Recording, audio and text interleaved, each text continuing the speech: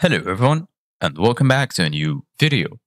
In this video, I'm going to show you guys how you can change the main language on your Wix website.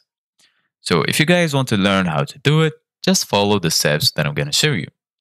So as you can see guys, we are right now on the Wix editor.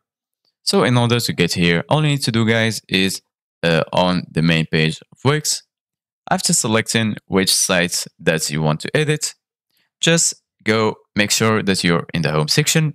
Once you're here in the home section, just go here and click on edit site. And if you still have this menu, you can go here and click on design your website.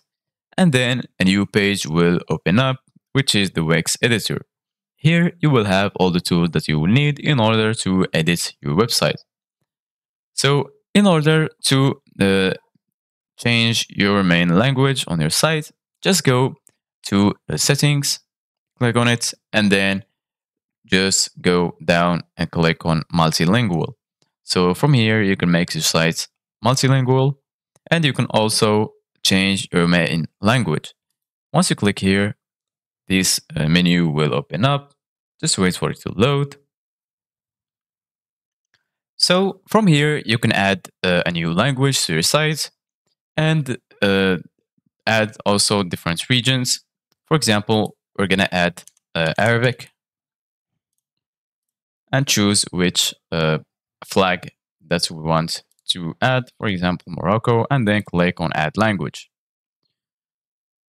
And now, as you can see, guys, a new language has been added.